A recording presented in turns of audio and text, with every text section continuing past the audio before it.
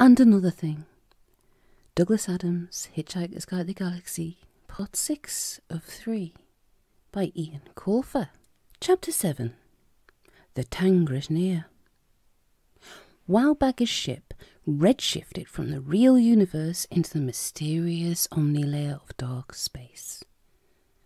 The view through the portholes was so utterly exotic that an average being could only handle a few seconds of it before either lapsing into catalepsy or replacing the actual view with some pleasant imagining that revealed a lot about the person doing the imagining.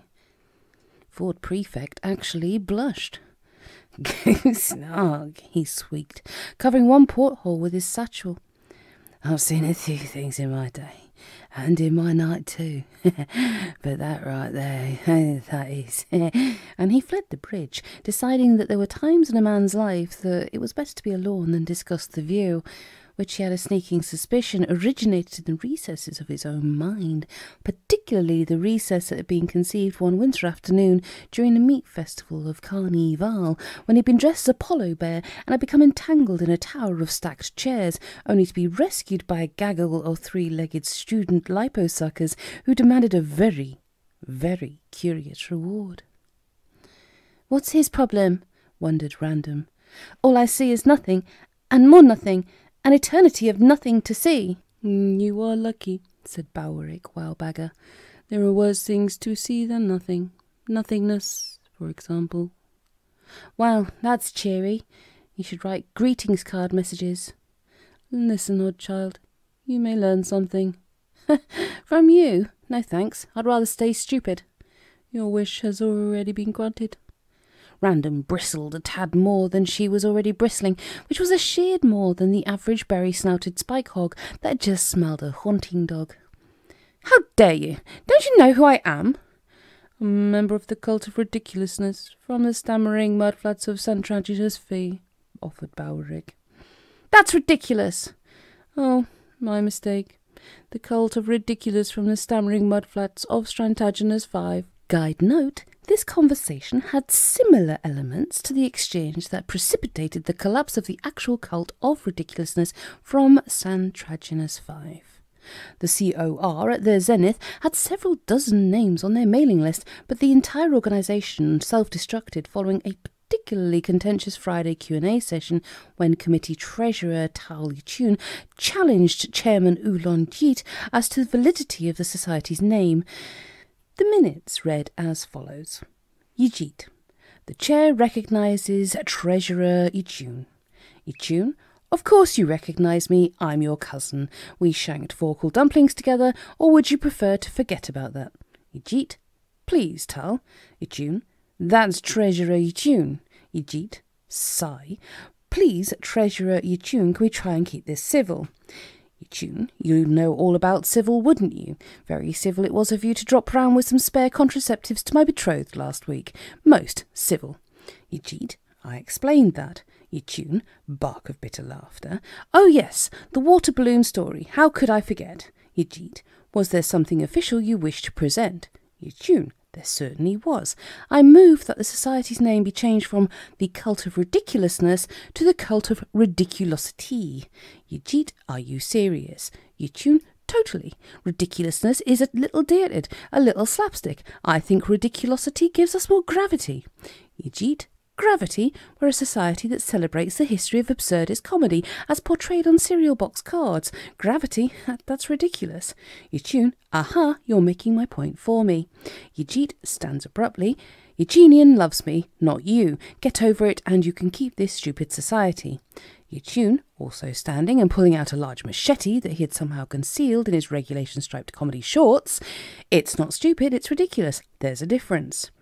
Now the rest of the transcript is rendered illegible as blood streaks have dissolved the ink. Only 3 phrases can be deciphered in the final lines.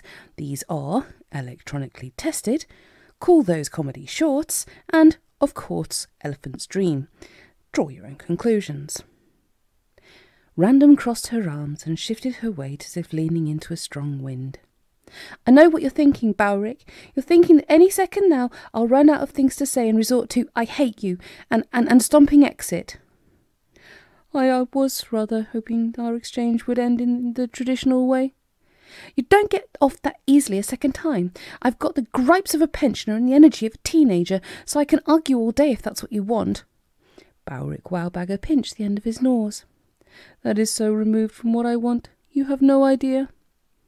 Trillian actually wrung her fingers as the exchange escalated. She was so far in the red as regards good parenting credits that she had no idea where the high moral ground was, even if she could occasionally glimpse it, as a myopic hiker glimpses a mist-sodden hill at night. She had no idea who currently occupied it or how to scale its slopes, should she accidentally bump into them. Random, she snapped and then reeled it back in. I mean to say, random, softly, like that, random. What are you babbling about, Mother? Trillian felt the odd virtual animosity building up, but she chalked it back down. I want to be gentle with you, understanding, but babbling, random, honey. I'm more than a mother. I'm your friend, but I don't babble, darling. Random turned her goth lasers on Trillian. Really? Seems to me like you're babbling now. Babbling and hovering. Shouldn't you be off covering a dog fair or something? Leaving me alone again with some perfect stranger, perhaps? Before Trillian could choose a reply and then temper it with compassion born of guilt, Bowrick Wowbagger decided that he'd had enough for the moment. Ship, he said. Tube the younger female. The mouth of a transparent tube popped down from the suddenly liquid ceiling and wavered over Random's head. It mimicked her movements and then whomped down as soon as its predictive software reckoned it knew where the target was going next. Random was enclosed in a soundproof tube and sent to sleep with a shot of twinkling green gas. Her face twitched and then assumed a strange expression that it took Trillian a moment to identify as a smile. Oh, now I'm going to cry, she said, gazing fondly at her drugged and imprisoned daughter. I haven't seen a smile like that for years, not since Random was appointed junior judge in preschool. She loved handing out those demerits. The child is dreaming. I can show you the recording if you like, offered the green ship's captain. There was a ball of anger clogging Trillian's throat, and now she had a legitimate reason to cough it up. How dare you, she cried, eyes wide, chin thrust forward. You sedated my daughter. Wowbagger picked up a small pink sliver from the floor. And I cut off her index finger. Trillian gagged on her ball of anger.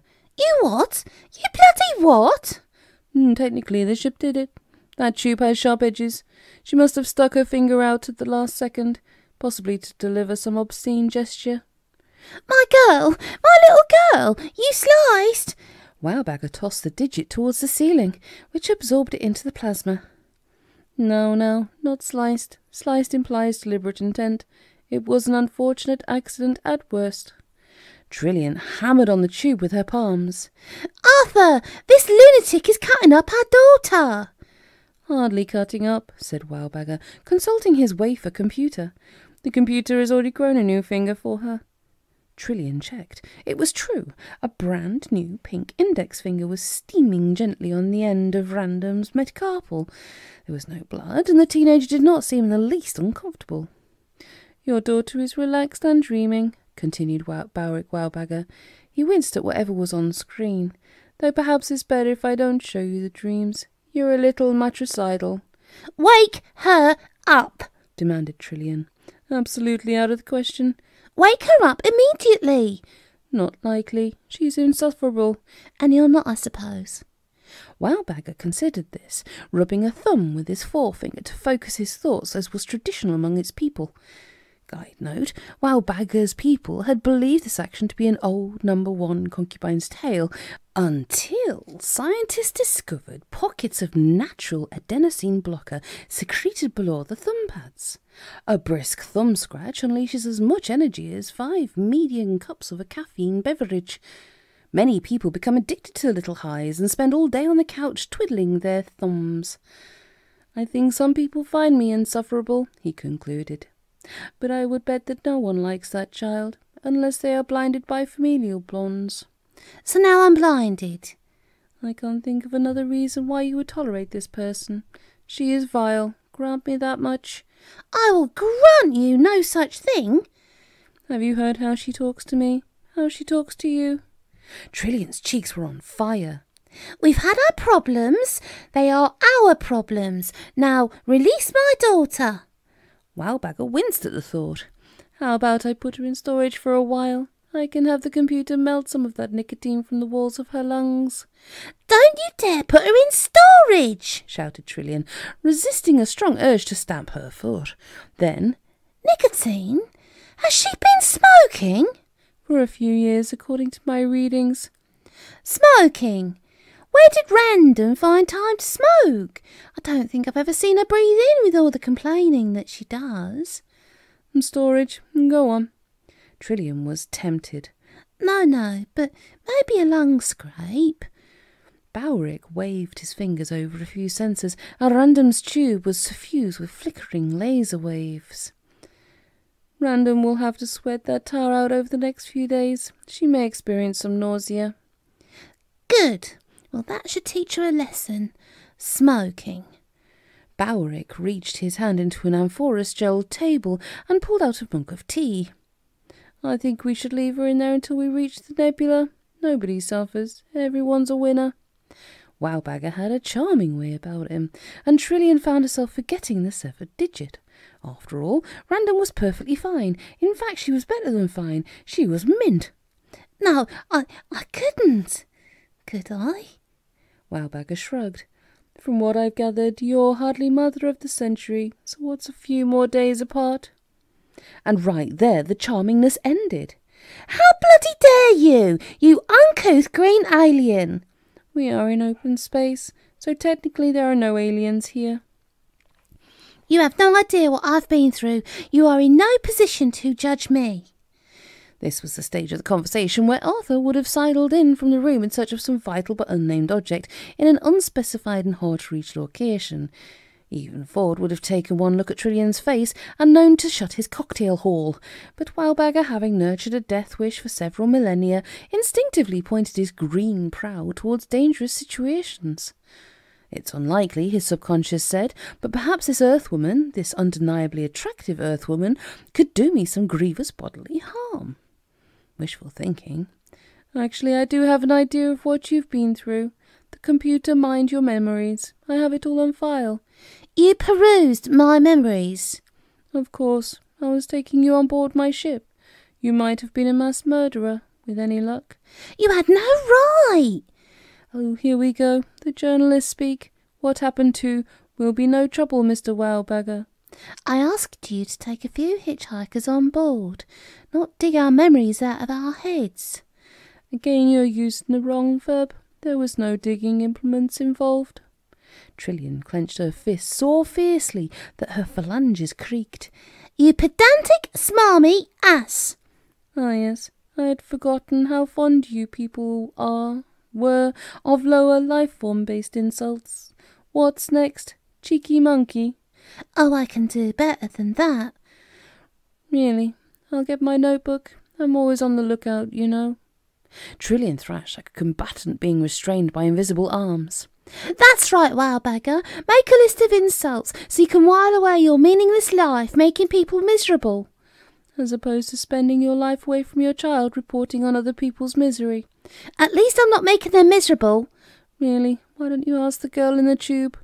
They were well matched, and Bowrick was warming to the contest. He tossed his mug into the ceiling and gave the human female his full attention.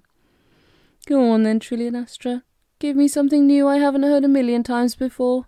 Zark you, Bowrick. What do you think? You think I'd waste my time trying to impress someone who mutilated my daughter? I think so. You media personalities are always trying to impress the universe. Think of me as a viewer. Trillian might have smiled. There were teeth involved. A viewer? I never tried to cater to viewers in your demographic. And which demographic would that be? The lunatic fringe. The sad loner brigade. A loner brigade, said Bowrick, smirking. You're hiding, Wowbagger, in this ship, behind words. You're a sad, lonely, stupid man, wasting the incredible gift you've been given. Imagine the things you could have done. Wowbagger could not hold her eyes. I've seen things you people wouldn't believe. Attack ships on fire off the shoulder of Orion. I watched sea beams glitter in the dark near the Tanhansa Gate. All those moments will be lost in time, like tears in rain. You are pathetic. That was one of my favourite movies. I've watched a lot of movies. And insulted a lot of people. That too. All over a couple of elastic bands. Sarking bands. We know now that the whole elastic band doctrine was buffer biscuit. You had eternity and you wasted it. Barrett leaned hard against the wall, disappearing up to the shoulder. I did. None want to die. So do I. Barrick was surprised at this, and by how much it upset him. You want to die? Trillian placed a hand on his smooth green cheek. No, stupid. I want you to die. Finally we agree on something. Trillian stared into Wowbagger's emerald eyes. How soon do you have to die? She asked. Barrick had been around long enough to spot an opening when he heard one. Not immediately, he said, and leaned down to kiss Trillian Astra. She was shaking a bit, but not as much as the girl in the tube, who had just regained consciousness. Asgard. It tickled the Aesir's divine fancy to set impossible tasks for mortals, and then pull up a bar stool to the view pool and watch the unfortunate prince or suitor burst a gut trying to do his god's bidding. Slaying the fiercest dragon was a favourite, as was climbing the tallest tower or crossing the wildest desert. Anything with a superlative in it. The best impossible tasks were the ones that were so close to possible that the poor Egypt, being run round in circles, could almost touch victory when failure crept up behind and administered a fatal dose of gruesome death. Tasks were generally handed down in groups of 3, so the one being tested could taste success on the first 2 and even develop a bit of a cocky swagger, which made for much higher high fives when the testy god delivered his killer blow on task 3. Odin insisted on wildcard rules so that in theory the mortal always had a chance at success, but in the history of task setting only one man has successfully completed 3 tasks without dying somewhere in the process. Truth be told, that man had actually been Odin himself in one of the human disguises that he was so proud of. Ooh, all the other gods were forced to coo. What an amazing mortal who looks nothing like Odin, and pretend that it was totally non-ridiculous that a mortal could move faster than the speed of cameras and change size whenever it suited him. You would think he'd made an effort with a fake name. Locally he had mental brain to Heimdall. I mean, Woden, come on. Zaphod Beeblebrox had managed to negotiate from 3 tasks down to 1, which in effect meant that he would fail and perish 2 tasks early, a fact that would have a devastating trauma-inducing effect on absolutely no one inside the ice shell except Zaphod Beeblebrox. The Galactic President found himself listening to one side as he pelted along the Rainbow Bridge. My balance is all off without left brain, he realised, and my breathing too. He was sucking down big breaths, but only a fraction of the air was making it to his lungs. There's a leak somewhere. In actuality, there was no tracheal leak. It was simply that Zaphod's lungs were accustomed to a pair of windpipes feeding them, but now there was only one, and it was struggling to do the job. It did not help that the carbon dioxide-oxygen mix was a little too CO2 heavy for most mortals, so the closer Zaphod got to the planet's surface, the woozier he became. "Compliments to the underbrazier," he yelled, because it seemed appropriate. And though this may seem like a nonsense sentence hodgepodged together by a doped and dopey brain, this particular phrase happened to be that day's password for the Helheim pressure cannons located below the Asgardian iron mines. Which would have mattered not at all, had not Zaphod's delirious utterances been picked up by the fading beams of Heimdall's call to Odin and transmitted to the wireless earpiece of Hel, the mistress of Helheim. Even then, no action would have been taken without the failsafe Bono code, which was a complicated series of taps known only to the big knob gods, which had to be physically hammered into the vein of iron that ran through the stone of Hildskjalf, Odin's gigantic watchtower and throne, all the way down to Helheim. However, as the iron of Asgard was a little divine magic in its molecules, there is a certain amount of communication between the vein and any metal that has been removed from the vein. The bridge, for instance. And as Zaphod tore across Bifrost, the corrugated nubs of his melted heels sent a flurry of pings and bongs vibrating into the bridge with every footfall. Pings and bongs that perfectly matched the failsafe bongo code for the Helheim pressure cannons. Highly unlikely. 47 million to 1 against. Piddling odds for anyone or anything inside the footprint of an infinite improbability drive spool down corona of coincidence and serendipity. Zaphod's sense of balance was further discombobulated by the mini-cyclones burrowing through the tube of false atmosphere and thrumming about his head and shoulders. Dragonwash, he realised. The beasties are close. If Zaphod's sense of balance was a little discomfited, then his other senses were positively assaulted by the approach of the dragons to his rear. They soared through the true atmosphere, improbably graceful, long necks undulating with each wing beat, fire snuffles playing around their nostrils. Several scaly heads poked into Zaphod's peripherals, but the creatures didn't seem to be in any hurry to nudge him off the bridge. "They're toying with me, bloody flying rodents." "Evening, gents," he called breathlessly. "You can't be bought off, I suppose. I have a really good replicator on the ship. Whatever you guys want, just name it." The dragon with morsed horns swooped in claws to act as spokesman for the group. "Whatever we want," it said in a voice like meat being sucked through a bottleneck. "Wow. Okay, let me think. We could spare him, couldn't we, boys?" "Sure, could do. Why not?" It was an encouraging start, Zaphod thought. "So what do you want? Tell me what I can do for you." The horned dragon chewed on a flap of skin hanging from its nose. "Could you fit us all on your ship?" "Of course I could," huffed Zaphod, without for a second considering whether this was true. "And you could transport us to a new world, a young world, brimming with life." "That's not a problem. Off the top of my head I can think of a dozen, and this is my stupid head." The dragon inched closer, so the blue flames at its salamandroid nostrils singed Zaphod's hair. "And we could kill every last being on the planet," it said in a growled whisper. "And the trees," called one of its mates. "We want to burn down the trees for a laugh." "And the trees," said the spokesdragon. "Even dragons need to relax." Zaphod was amazed that he could run and talk at the same time. "What was the bit before the trees?" "Kill everyone, or lay eggs in their corpses. That's very important to us. Can you arrange this, little mortal?" "Whereabouts in their corpses?" asked Zaphod, just to make conversations. "Oh, you know, hollows and crevices.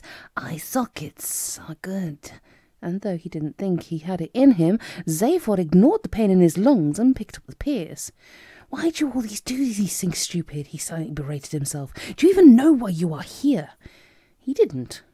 The reason would come back to him when he had a second to think. If he had a second.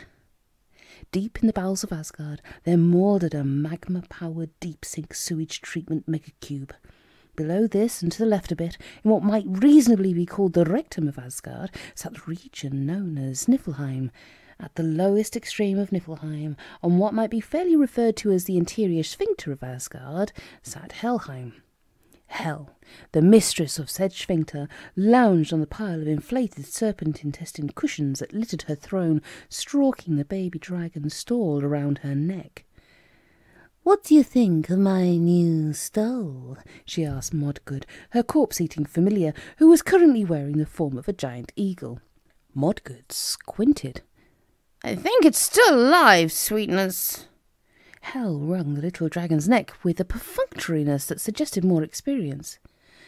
"And what do you think now?" "I don't know," mewed Modgood, who had always been a bit petty for a corpse-eater. "It seems so, lifeless." Suddenly Hel sat bolt upright in a flurry of squeaking cushions. "I just got it's the thing," she stammered, twisting a communicator earpiece deeper into her ear hole. Modgood rose up on his claws. "What, sweetness? You just got what?" "The password. Phrase. From Odin." "Which one? The change, the sewer filter one?" No, you stupid bird. Compliments to the underbrazier. That's the password for the pressure cannons. We're under fire." Modgood was wounded by the personal attack, but decided for the good of the planet that he would let it fester, for the moment. Now, sweetness, hold up there. No call for hysterics. Don't you need some kind of confirmation?" Hell dabbed her brow with a hairy forearm. Yes, of course I do, dear friend. The fail-safe bongo code. Sorry about the stupid bird comment. Oh, forget it, said Modgood good-naturedly. You're in a high-pressure job. Inside, he swore to up the daily doses of poison. Maybe he couldn't kill this witch, but he could have her writhing on the toilet for half the day. Hell's relieved smile froze as the fail-safe bongo code vibrated up through her torso from the iron throw she sat upon. What is it? Shut up, idiot. I'm counting bongs. Modgood preened for a few moments while his mistress counted. War, she said at last, springing to her feet. Asgard is at war. Finally, my chance to get out of this dump and back to the surface. If my defences save the day, then it's so long, loser crap hole. Loser? Hell rolled her eyes. You are so sensitive for a corpse eater. Warm up the cannons. Which ones? Not all of them. Yes, all of them. What am I shooting at? Not the bridge. Heimdall's on the bridge. But anything else that moves, snapped the she-devil. We might lose a few dragons, but there are aliens inside the shell. Lose a crap hole, thought Mudgood sulkily, opening a window on his wrist computer. At least we acknowledge the existence of a technology down here. At least we're not relying on archaic phone calls and bongo codes. I can mental brain what you're thinking, screeched Hell. Something about tents and a cake. Modgood activated the cannons with a few taps on his screen. God help us, he thought. But not the gods we have here. Some other ones that are a bit less, The corpse eater did not finish the thought, just in case Hell got her mind reading spot on for once. Zaphod was running out of breath, and what little he did have left sprinkled his lungs with pins and needles. The dragons swirled around the bridge now, at least a dozen of them, shunting each other with playful shoulders, nipping at tails. They loosed fireballs close to their target, stripping chunks of ice from the bridge. Still, thought Zaphod, killed fighting dragons in Asgard, not a bad way to go. Better than slipping on a wet spot and tumbling into a boring hole. A pity I couldn't reach that wall. Wall? Hadn't Diona Carlton Hounsey said something about a wall? I shall make reaching that wall my new short-term goal, decided Zaphod, with the same full tank of foundation-free reasoning that characterised most of his life-changing decisions. If it's the last thing I do, I will reach that wall. 2 lurches later, his legs gave out, and he was reduced to dragging himself along the bridge in a 3-handed scrabble. Wall! Damn it! He croaked. Wall! The dragons thought this was hilarious, and one of them even pulled a cell phone from under a scale to call his weekend buddies. Honestly, you have to see this idiot, Bernie. You remember that guy with the wooden legs? Remember we lit him up like a torch? This guy's even funnier. Get up here now. More dragons. Fruity. The beast's wings dipped inside the atmosphere tube, tugging at Zaphod's clothing with their sharp little claws. Come on! This is an official presidential jacket! Don't you lizards know who I am? Bifrost jumped with the impact of giant footsteps as Heimdall jogged leisurely along the bridge, grin wider than the crooked mayor of Optimesia with dental implants, who has just won the planetary lotto on his birthday and discovered that his chief love rival from high school was recently cuckolded and that the prosecution's case against him has collapsed. You didn't make it, said the god, eyes magnified by the orange lenses of his ski goggles. Are those prescription? Wondered Zaphod. You didn't complete your task, Babblebox.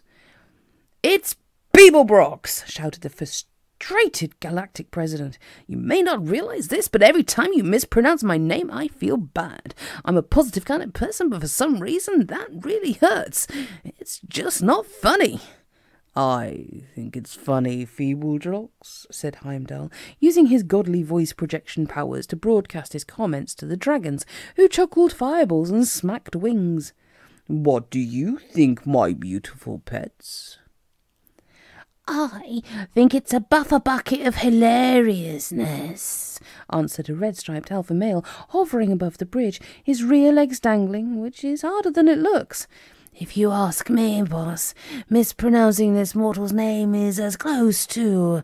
More sounds came out of his mouth, but they weren't words as such, just shrieks and a few initial consonants, which were probably on their way to being swear words before the pain blotted out any commands from the dragon's parietal lobe. "What the?" said Heimdall, just before his jaw dropped. The red-striped alpha had simply burst into plasma flame, taken from behind by some sort of missile. "Wow!" said Zaphod. "I've often wondered what would happen if a dragon held its breath." Another dragon was hit in the shoulder, sending it spinning towards the surface of the planet, leaking ink blots of blue-black smoke. "Aren't you going to react?" asked Zaphod. "Don't you have the whole super-speed reaction thing, or is that just the major gods?" Heimdall was goaded into action. "Fly, my beauties!" he called. "Hide on the surface." The dragons dropped out of their hovering pattern and scattered for cover as far away as they could get from whatever was attacking their comrades. Fast as the dragons were, many could not outrun the slew of spiraling missiles that were hugging the bend of the planet, breaking from the pack when they locked onto a target. Heimdall collapsed his horn and put an emergency call in to Helheim. "Hel, we are under attack here." "I know," said the she-devil. "Don't worry, I've sent a few dozen shells your way. Can you see the enemy?" Heimdall was known for being so alert that he needed no sleep. They used to say in the taverns of Scandinavia that he could see grass grow and hear a leaf fall on the other side of an ocean. But that was a long time ago, and these days Heimdall often snuck off for a snooze after his latte and had been known to miss the sound of the autumn altogether. "I don't see them. Just missiles coming up from the southern hemisphere." Hell hummed. "The southern hemisphere, you say? Not through the Bifrost Arch?" "Nope, I'm looking at the arch. Up from the south, definitely." "And you can't see any aliens? Maybe green chaps with lasers or some such?" Heimdall squeezed Gjallarhorn's shaft until it squeaked. No zarking aliens, okay? Just groups of blue torpedoes with pinkish tails. A bit like ours, if I remember." No, said Hel in the tone of a guilty teenager, blocking her mother at the door to a bedroom which is full of boys and drugs, stolen jewellery and possibly music playing backwards. "They couldn't be ours. Ours have red trails, a light red, some would call it puce." Heimdall growled as another one of his dragons took a hit. "I don't care what some would call it. Shoot them down, Hel. Can you do that?" "Yes, I should think so. The computer has isolated their frequency, so you should be able to send a self-destruct signal, which I'm doing now." The remaining missiles exploded in flashes of pink and electric white, gears and pistons thunking into the ice shell. "Well done," said Heimdall, tears of relief on his tanned cheeks. "Odin shall hear of your labours this day." "Will he? Would you? That's marvellous. Of course, I could have destroyed those missiles much sooner had they actually been our missiles, because I already have those frequencies. So obviously they weren't our missiles, and why would they be anyway? But in case anyone asks, they weren't. Anyone like Odin, for example. Not ours. Got it?" Heimdall was about to answer when he noticed that Zaphod Beeblebrox had discovered new reserves of energy and was racing just as fast as he could towards the wall. If he gets over that wall, I'm bound to parley. In spite of this truth and the recent losses to his dragon brigade, Heimdall's face was smeared with a grin. Beeblebrox had nearly reached the wall, but nearly was about as much use as a flayboos in any activity involving thumbs.